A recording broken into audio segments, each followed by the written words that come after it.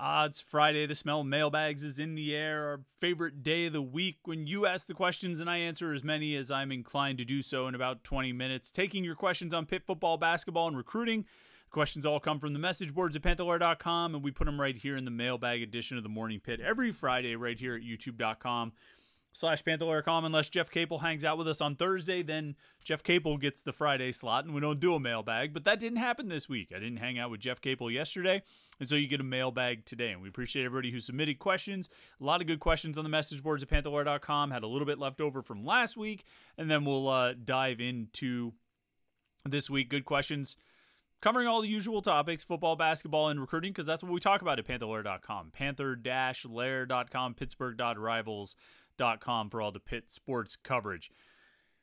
You guys submitted the questions. I'm looking forward to answering them. So why delay? Let's jump into it. It's the Morning Pitt Mailbag here on youtube.com/Panther-Lair.com.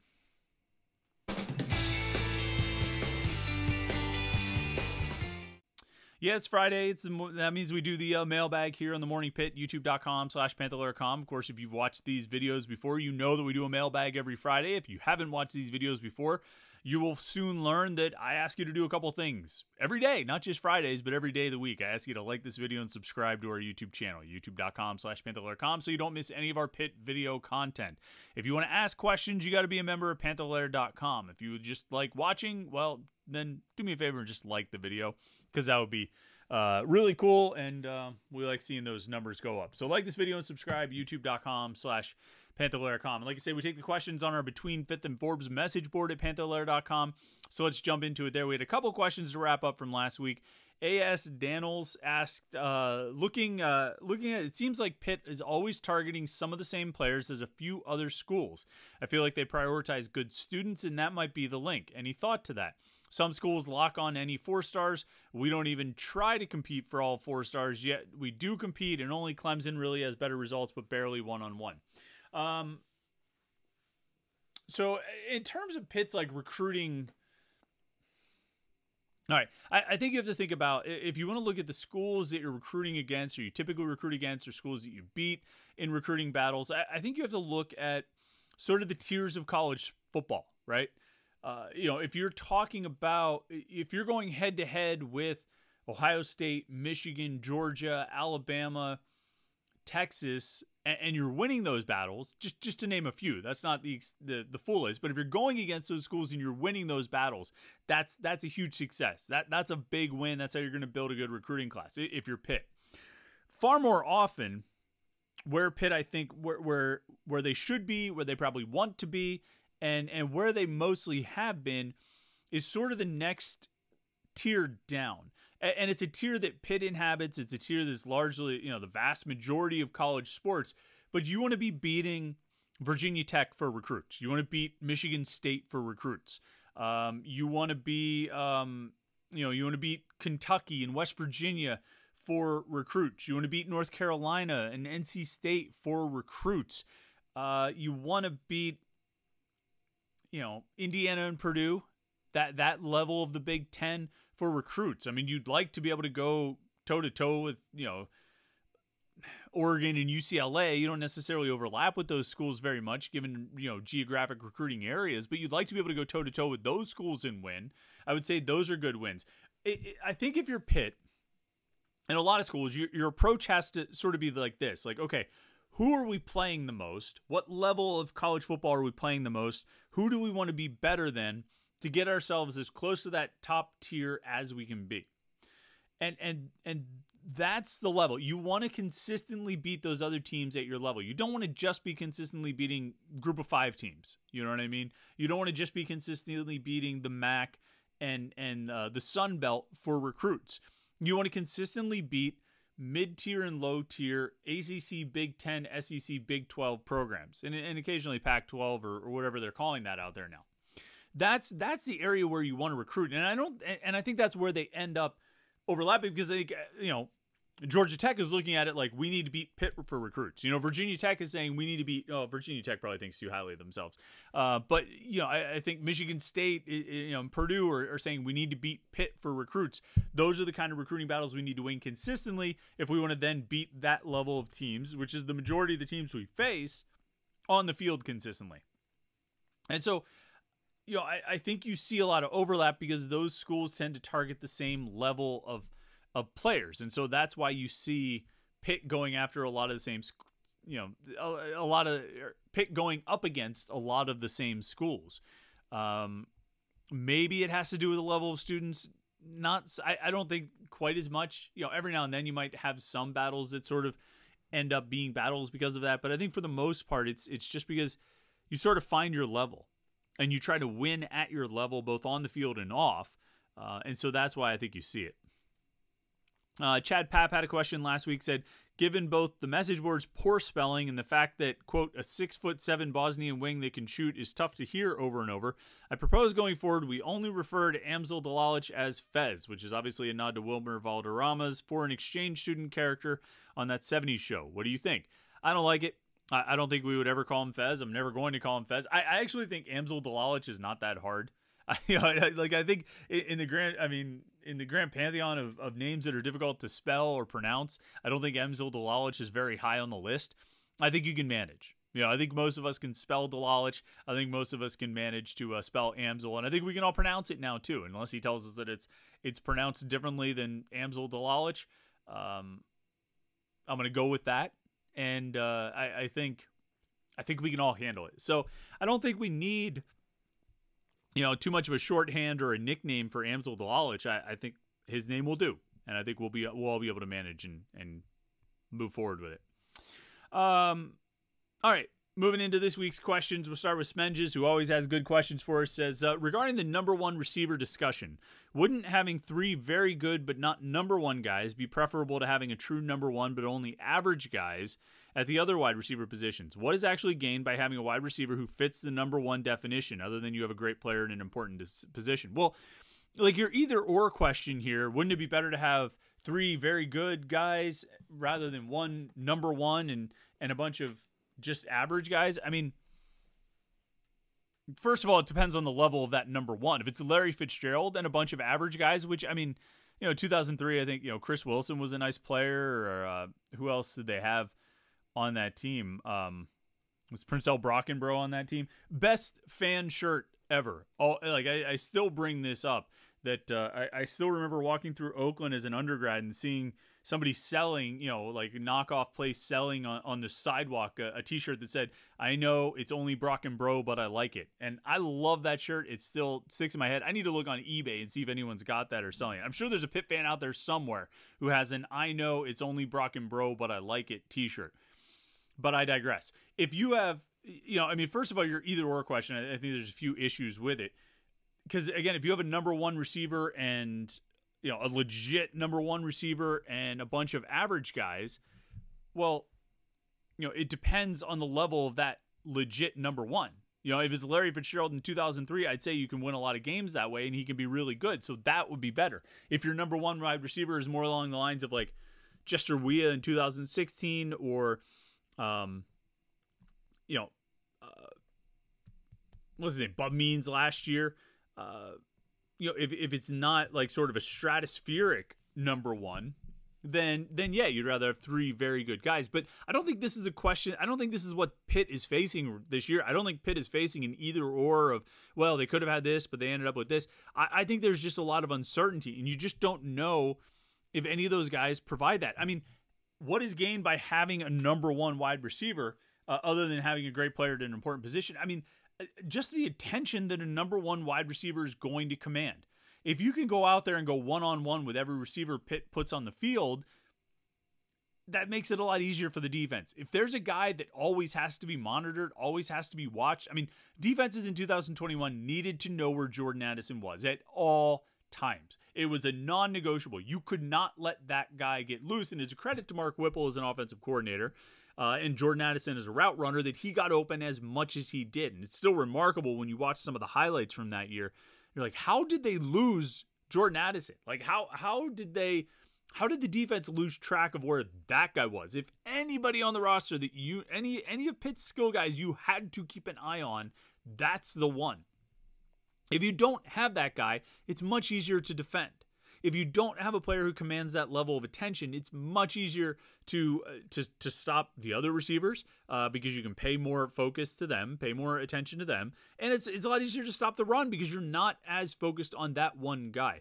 A deep threat playmaking wide receiver, a legit number one, whether it's Addison or Fitzgerald or even Tyler Boyd, that changes the equation. You have to pay attention to that. Even if you want to talk about Jester Weah commanded attention because of how he could get downfield. And so I think there is a lot of value in having that. And it is an important distinction to make. And I know, Smedges, you probably feel like I'm talking it into the ground by bringing it up as often as I do. And you're probably not wrong about that. But I still think it's a legitimate concern of not knowing who fills that role for Pitt this season, or if anyone will. Smedges has another question, says, as a response to the Bummer-Lair theme recently, which ACC football teams would you say will easily be better than Pitt this season? Which teams on Pitt's schedule are obviously better than Pitt? So, you raise a point that I've tried to make about this schedule. Jim and I talked about it on Wednesday night during the live stream. When we talked to, I've brought it up sort of vis-a-vis the Nate Yarnell discussion. When I talk about Nate Yarnell and his stats from the final two games, those two starts that he made, and how, if you project him out over 13 games, those two starts you projected over 13 games, it's like a 3,000-yard season with 20 touchdowns and 6 interceptions. And the response to that would be, well, yeah, but they were playing Boston College and Duke. And my response to that is, this schedule is full of Boston Colleges and Dukes. I mean, they actually have Boston College, but I mean, you run down the schedule here, Kent State, Cincinnati, West Virginia, Youngstown State. Like, okay, there's your first 4 games. And I'm not saying they're going to go 4-0 in those 4 games because we all know Pitt has never gone undefeated in the non-conference when they, in a year when they played more than one non-conference game. And so I'm not going to predict that they go undefeated there, but there's nobody that jumps off the page out of that group of 4 that you would say, wow, they're so much better than Boston College and Duke were last year. Now, North Carolina, okay, set them aside for a second. Cal and Syracuse, yes, Syracuse has a lot of hype right now, and they got the quarterback transfer from Ohio State. But let's see. SMU, set them aside. Virginia, same thing. Clemson and Louisville, set them aside. And then Boston College. So I'm really setting 4 games aside here. North Carolina, SMU, Clemson, and Louisville. Louisville and SMU on the road. North Carolina on the road. Clemson at Acrisure Stadium. I don't know what Carolina is going to be this year. Yeah, I don't know. I don't know how they move forward from the Drake May era. I don't know if they have a great option waiting. I mean, I've read about some of the quarterbacks they have, but I need to actually see that they're going to be great before I believe that they're going to be great. But it can be tough to play games in Chapel Hill. That's a tough place to play. Pitt has never won there, and so that's going to be a real challenge. SMU, I think on the road, SMU looks like they could be a pretty good team. I think that's going to be a tough one. Clemson, by reputation, if nothing else, I think their defense is still going to be really good. I don't know if their offense will actually take steps forward this season. And then Louisville, yeah, I just sort of believe in Jeff Brom. I mean, I think he's just a really good coach. And they're bringing in a Power 5 quarterback transfer to replace Jack Plummer. He obviously did a really good job with Plummer last year. Pitt won that game, but I think that's going to be a tough game, particularly on the road. So those are the 4 games I have circled as the biggest challenges on the schedule. But I think the other 8, they're all winnable games. I don't know. There's one team I look out of those 8, and I'm like, oh, they are so much better than Pitt. And I mean, even when you look at those other 4, the Carolina, SMU, Syracuse, and Clemson games, I don't know that I look at them necessarily and say, boy, they're so much better than Pitt. I think they're just sort of factors that go into each one that say that's going to be more challenging than the other 8 games. So to answer your question, like, who is demonstrably better than Pitt? No more than probably a couple of teams. The best team, but that doesn't guarantee you wins. You need to actually go out and if you are better than another team or you have, comparable talent level, you need to go out and win those games. So, I mean, to answer your question, how exactly did you phrase it here? Which teams on Pitt's schedule are obviously better than Pitt? I'm not sure if there are a lot. There's just a couple. And then we'll see what happens in the games. Spudda09 says, are we running the Panther-Lair College Football 25 online dynasty on PlayStation or Xbox?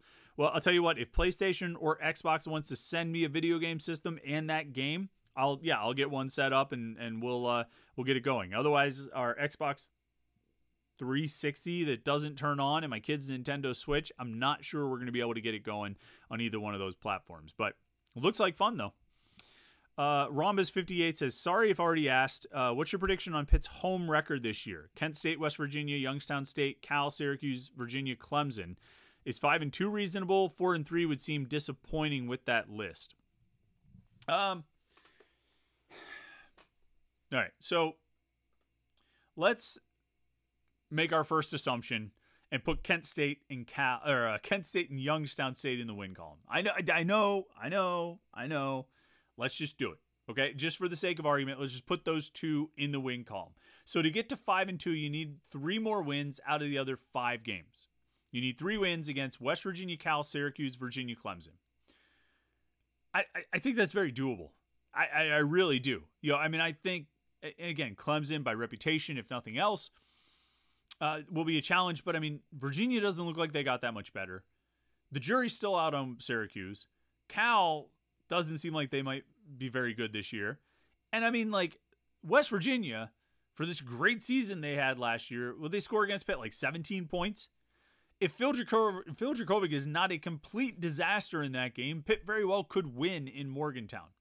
But he was a disaster, and so they lost. So, yeah, can I find 5 wins out of that group of 7? Absolutely. And borderline 6, if Pitt gets average quarterback play, as we always keep coming back to. So, yeah, am I going to sit here and predict? Yeah, sure. I'll predict 5-2 at home. How about that? The Special Sauce says, how many more transfers will be added to the football roster, and will the basketball team fill its last open scholarship? So Special Sauce asked this question on Wednesday night. This was after the addition of Anthony Johnson, the defensive tackle commitment. Kid from Pittsburgh. He went to high school at Jeannette, but he actually grew up in Brookline. He commuted to Jeannette, which, that sounds awful. That's a terrible commute.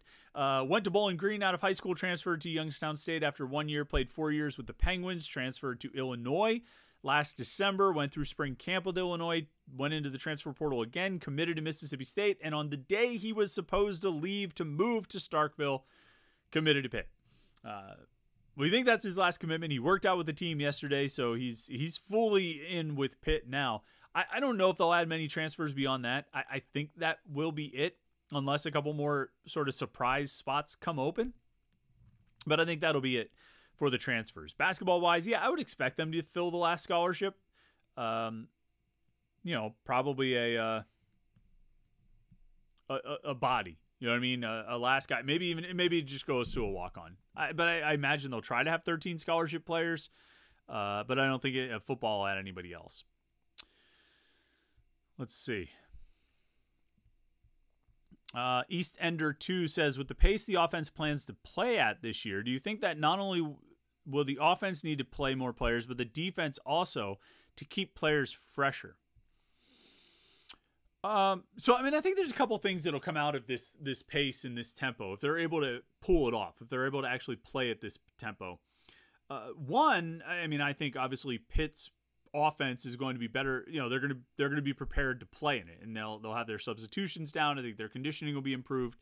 But yeah, I think Pitt's defense will be better prepared for facing tempo offenses after they go through all of spring camp and training camp practicing against this tempo offense.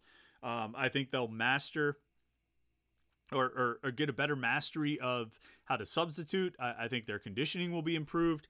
I think there's a lot of things that will, that they'll benefit from facing this. Last year they faced sort of a glacial pace offense in practice, and I don't know if that necessarily impacted the way they played in games, but now they're going to practice against this tempo offense, every day. And then they'll get into the season, and most of the teams they face, if not all, are going to feel like they're going slow because they're going to go at a lighter pace than what Pitt practices at. So I think it will benefit the defense. I think it will help them with their conditioning and help them with getting ready to face those kind of offenses once they get into the season. All right. Here's the last one. J-Town Panther fan says, looking at the wide receiver room this year, who do you see as being a legitimate deep threat on this year's team? Well, that comes back to some of the conversation we had with Smedges, right? About the number one wide receiver. I don't know who's a deep threat on this team. Kanate Munfield has caught some passes downfield, but I'm not sure that's his best game. Dejon Reynolds is more of a middle distance guy. We don't know about Kenny Johnson.